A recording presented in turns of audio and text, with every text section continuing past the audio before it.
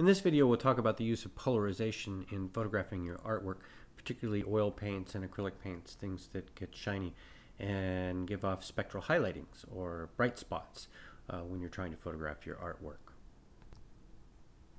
So in order to get rid of some of those bright spots you see on the canvas, we're going to put the polarizing filter on the lens. Here you can see that I'm putting it on right now.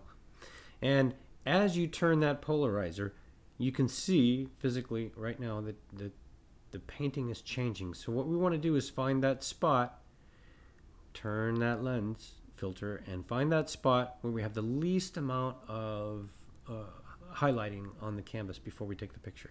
So here once again, we're going to dial it in, and it looks like there's our sweet spot right about there. So now that we've taken our photographs, let's take a look at them. I've gone ahead and brought them both in from Photoshop, spared you the time of watching me import them.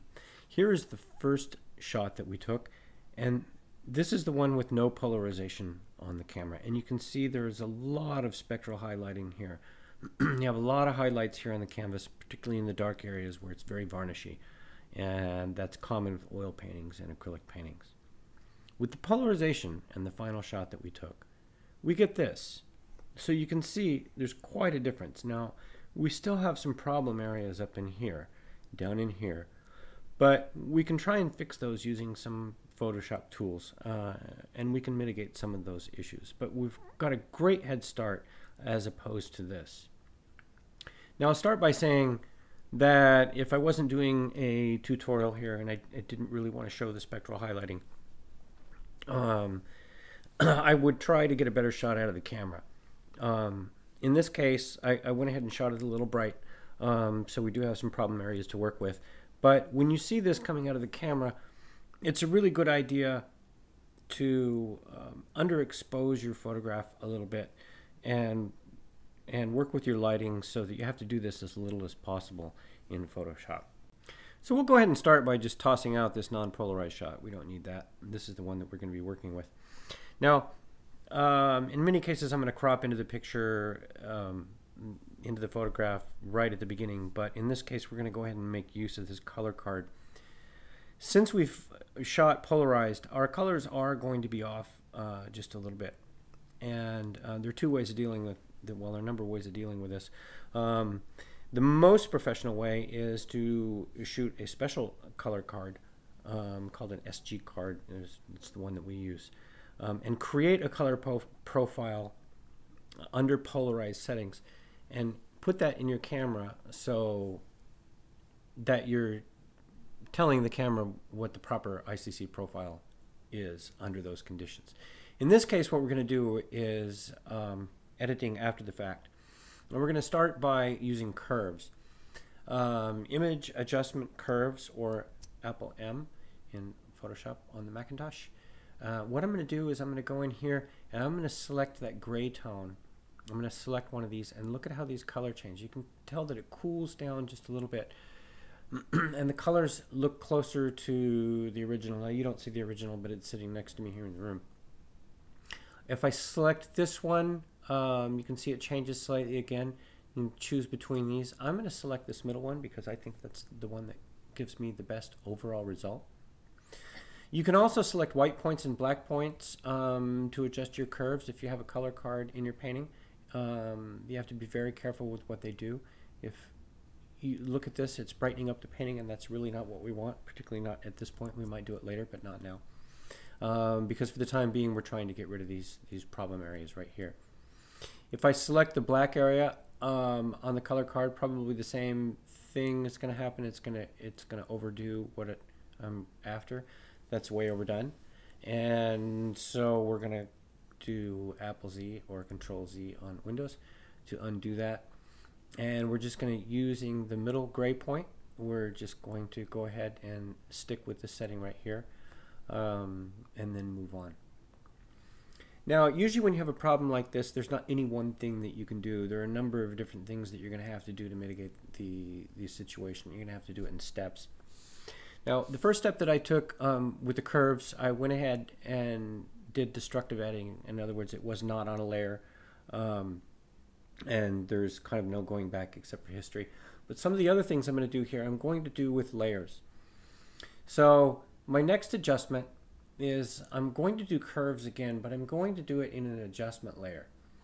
If I select curves here, what I'm going to do now is I'm going to select the black point, and I'm going to select the black on this color card, and you can see that we've completely blown out the black areas of the painting.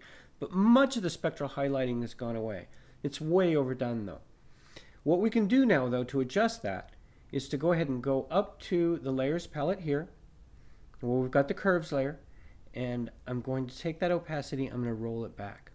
I'm going to roll it back to where I'm comfortable, and now it's on its own layer. The painting's a little darker than I like there, but we're going to roll it back to about 30%, which is about what the painting looks like in real life. It's a dark piece. And so you can see that these problem areas here have been isolated a little bit further, and we can once again move on. I'm going to call this curves black. So we know that we adjusted our black point only. If I were going to adjust the white point with curves at this point, I would do another curves adjustment layer. I'll just do it here for your benefit. I will say curves again. We're going to call this white. So now our white point and our black point for curves are being adjusted on different layers, and we can change the opacity separately for them. You can see it brightened up a little bit here. And I like what it did to her. The body brightened up. So if I click on the eye here to turn that on and off, I see, you know, I like some of these areas brighter, but certainly not the background. Now what we can do is we can start isolating our adjustments because we've got layers. So I'm going to take my eraser tool here, and I'm just going to, on the white layer, I need to make sure I've got a fuzzy brush here. On the white layer, I'm going to go ahead and erase these areas because I don't want that brighter. I'm going to just roughly erase that right there. And I'm going to roughly erase this right here because I don't want to brighten up the areas that I'm trying to resolve. And you can see what's happening here inside the layer. The black areas where I'm erasing now are being unaffected by that curve adjustment. And I'm just going to darken up that whole background. And there we go. So that's our first step towards resolving some of this. Okay, now if I want to fix these final spectral highlights here, I'm really going to kind of have to go the last mile. So at this point, I'm going to go ahead and crop out the color card. I really don't need it anymore. And it's kind of getting in my way. So we're going to crop this image and just sort of do a rough crop here. Now, one of the nice things about the crop tool is that when you've shot your painting, it's a little bit crooked, you can actually use the crop tool here in Photoshop. You can grab the corner there and rotate it back and forth until you get the painting square. So when you're cropping into it, you're not cropping it crooked. And you can make up for shooting it just a little bit crooked. Okay, now that we've cropped into it and we've done some of the basic things, we're going to do just a little bit of surgery on this thing to try and get rid of some of these last spectral highlights. I'm going to go into the Quick Mask tool, typing Q in Photoshop here. And what I'm going to do is, using the brush tool in Quick Mask, I'm going to brush this area right here. I'm going to kind of isolate some of this background. Now, what we're going to do is we're going to paint into this using 100% opacity on the brush. I'm going to paint into these deep areas right here, once again using 100% opacity on the brush. We don't need to go into these white areas or yellow areas there, and we really don't need to get perfect on it. We just need to kind of isolate that area a little bit. I'm going to erase that little bit right there. Now I'm going to take the opacity of the brush. I'm going to move it back to about 60%. And I'm going to, brush, opacity 60%. And let's try that again. Okay. And I'm going to brush into this area. Now you can see what that's going to mean is I'm not going to have quite the coverage that I did in the beginning spot. I'm going to move out here like this. I'm going to move out like that. And what we're going to try and do here is very subtly fade out the effect that we're going to apply after we exit quick mask. So that's at about 60% opacity on the brush. Now I'm going to move back to 37. I mean, these are just kind of random numbers. What you want to do is sort of feather it out so that the eye doesn't notice the transition in your lighting adjustments in the areas that you're fixing. So there we are there. I'm going to press Q again to exit the quick mask, and then I'm going to press Shift Command I for inverse.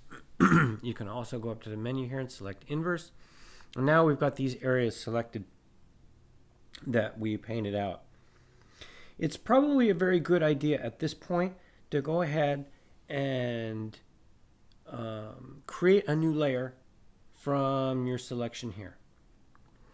So what we're going to do now is we're going to create a new layer from our selection. So we're going to type Apple J, and we have a layer now that is just the areas that we want to work with.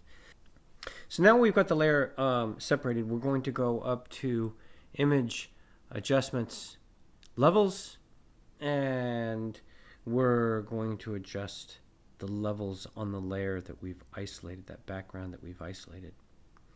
So what we want to do here is play with this slider right here, and we can go ahead and darken that just a little bit. So we've changed the levels in the areas that we want to work with at 80. Let's try 85%. Now they're not perfect, but look at what we've done. So there, you've got a little tiny bit right here, but that looks really good.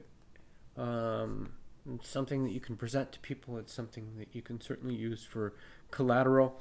You might not be able to do very high-end prints with it, but this is certainly something you can do, you know, cards and collateral, and will look great on your website. It's good for a submission. We've really resolved some of the camera issues that came along with trying to shoot that.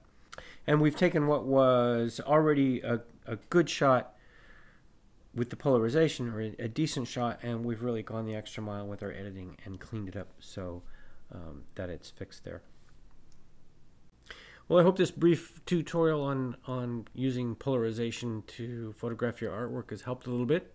That was indeed brief, but should give you a good overview of some of the tricks. Certainly not all of them, but a few of the tricks available to photograph your own artwork and make it look a little better. Do be sure to check out our website, www.bellevuefineart.com, for printing and scanning needs. Thanks.